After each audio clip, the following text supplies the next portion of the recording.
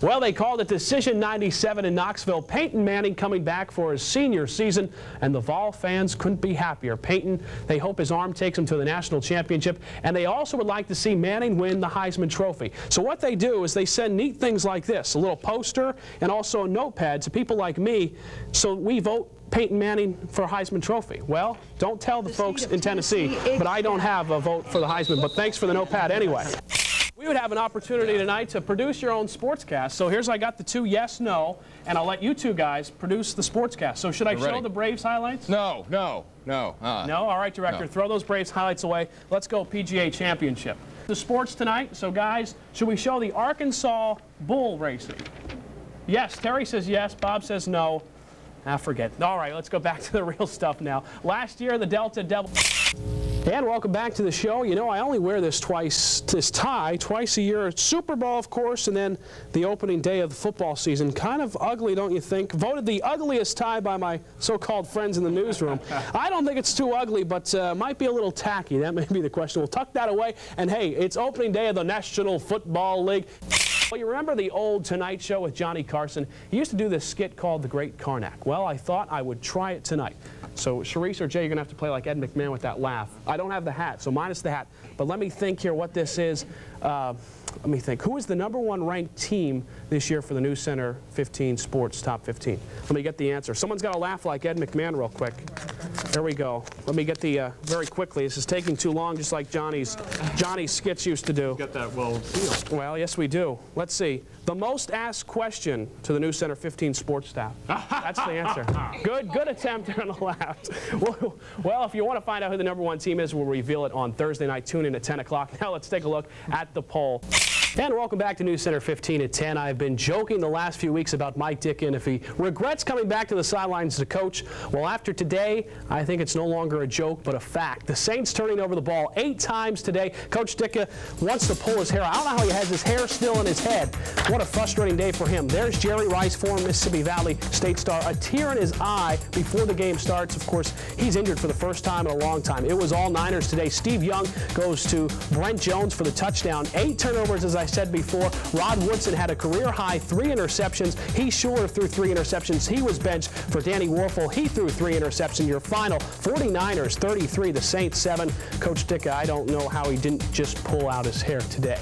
Week 3 of the National Football League and Week 1 of the newest feature on the Sunday Night Sports, the 2-minute warning. It's sure to be the fastest 2 minutes in TV sports history. Well, all right, I don't know about that, but it took me 3 weeks to come up with the idea, so we start the warning in Green Bay at Lambeau Field. Down passes as Green Bay. That'll do it for week number 3 of the NFL and week number 1 of the brand new 2-minute warning on XVT. All right, one game tonight tied 24-24 between the Patriots and the New York Jets. That's a big game for Coach Parcells coaching against his old team. Well, it was an interesting day yesterday in college football. A lot of fans saying today, what if this, if that, maybe we could have won. Let's rewind back for this week's edition of College Football Rewind. For this week's edition of College Football Rewind, join us again next Sunday when we let you know how your college is done. This week for the colleges, Alabama A&M is at Mississippi Valley State, their first home game of the season. Mississippi Delta Community College, they are 2-0 on the year. They're at home. They take on Gulf Coast on Thursday night. DSU has the week off. Ole Miss the week off. Mississippi State the week off. They're all in action next week. Ole Miss has their homecoming game in 2 weeks against Vandy, and Mississippi State's home against South Carolina. DSU takes on Central Arkansas in 2 weeks. Well, in baseball, Randy Johnson has nights where he just truly dominates batters. In basketball, Michael Jordan seems to be in control every time he's on the court. In NASCAR, without question, there is one man that dominates the sport right now. His name is Jeff Gordon. On Bodine, we're riding with. He's in for Jeff Gordon. He's bothered by the inner ear problem. They made the driver change. CTM 300 in New Hampshire today. Gordon held off Irvin by less than 2 car lengths, picks up his 10th win of the season and his 29th in his career. Jeff Gordon is just too good.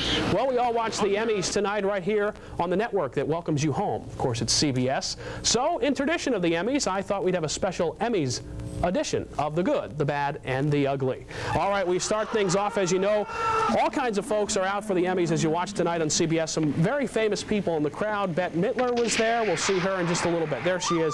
Also, Jerry Seinfeld in the crowd tonight at the Emmys. Kelsey Grammer, a very fine-looking young lady. Now the people that are at the in my audience for the Good, the Bad, the Ugly.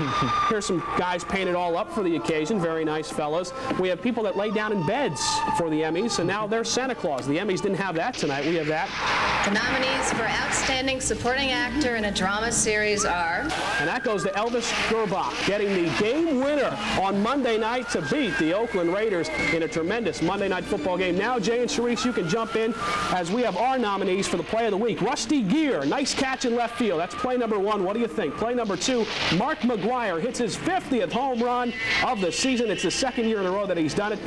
He hit 51 today in a 10-4 win over the Padres. And our final nominee, number 3, is coming up shortly, Ellis Burke of Colorado, as we're running out of time as the Emmys did tonight. And there's the catch by Ellis Burke. Watch the juggler. What a beautiful opportunity to catch. So there you have the 3 nominees for our very own Good, the Bad, and the Ugly.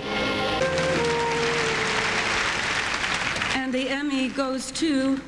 So what do you think? Here's the our very own Good, the Bad, the Ugly Emmy. That's very this is nice. important. We need to think so about what do you think? You got 1, 2, or 3? So I think it's going to be unanimous. Mark McGwire. Right? Mark McGwire sounds good. Okay. He's a big hitter. All right, we'll send this to Mark. We'll wrap this up. So he wins. He wins. Right. Mark McGwire's our winner. 51 home runs on the season. He wins the Good, the Bad, the Ugly Emmys.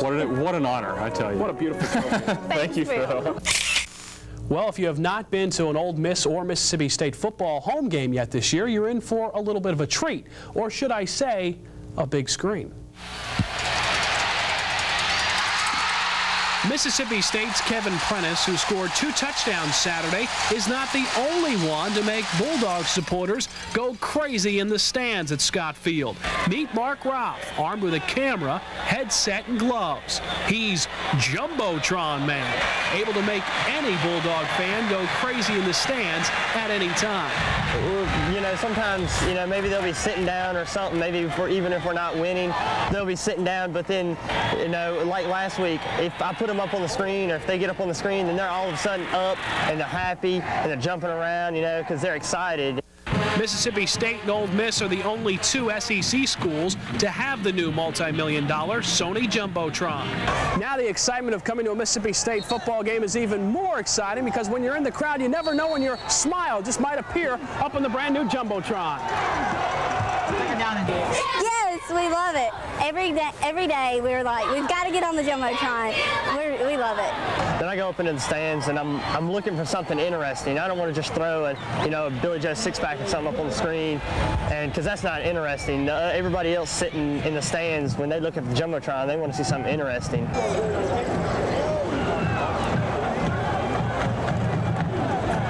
What do you think about being on TV? Not much. Not much? No. You're a TV star, huh? No. Everybody in the stadium saw you. I know. Okay, well, maybe not everyone thinks being on Jumbotron is such a big deal. And ready to stay with that mark and dissolve to. The head coach of the Jumbotron team is the director, Benny Ashford. He's in a small, dark room at the corner of the end zone, calling all the shots. Dissolve graphic and rolling. And off the field, the people that I've talked to, everybody seems to like they really enjoy it. They really appreciate it, and it's kind of almost like coming to the game, but at the same time, you get to watch it on TV. You certainly do, and there is Jumbotron Man, Mississippi State's very own Jumbotron Man. You never know when you're going to, if you're at the game this year, you never know when you just might appear up on that big board for everyone to see. I know, what a great job. Best job in the house, Yeah. right on Saturdays. What do you say? He doesn't want to get the Joe 6-pack guy up there? No, he doesn't. He's looking for something unique, something a little different, and that's what he's looking for. But he has a game this Saturday. They take on LSU, a night game, so a chance to get some crazy shots of some of the crazy characters that come out for the Mississippi State night game. All right. For the Tennessee Walkers, the scoreboard reads home, but in reality, the Big South team is homeless. See, the Walkers started LaGrange, Georgia, then changed sites to Tullahoma, Tennessee. Because of financial troubles, it looked as if the sun was going to set on the existence of the Walkers in the Big South League. However, the Greensville Bluesmen management stepped in and, in a way, adopted the Walkers. But there's still some problems, like where will the team sleep and eat? In Meridian, they stayed on a gym floor. The people were nice enough to you know, set us up with cots and give us pillows and towels and blankets and bedding, and they fed us you know, 3 squares a day. So the people in Meridian really took care of us. The Walkers may be the only homeless professional baseball team in America, but they find a way to look past that and see the benefits of what it really means to play the game. Well, we don't quit, and the good thing about it is I think it's bonded our team together and made us stronger, and it's helped us play better here in the second half. You may say to yourself, why not quit? It's not worth it. Frankly, quit is not in the vocabulary of the young Walkers players. They're too busy chasing down a dream. You love the game, and there was no time where I thought I'd ever leave or ever give up, because, I mean, they're going to have to kick me out of the stadium before I go, I'll be honest with you. To be thrown out of a stadium with only a handful of fans in the crowd, and while you're out there playing the game on the field, going through your mind is, where am I going to sleep tonight? I guess there's only really one reason why the Tennessee Walkers play the game. You know, hey, it's all about love of the game now, isn't it? And I just kind of looked at him and I said, yeah, you know, Kiwi, it sure is. So it came down to whether or not you love the game, and I believe we all love the game, and we all really stuck it out for that simple fact and reason, to show that, you know, in professional baseball, it's not always about money.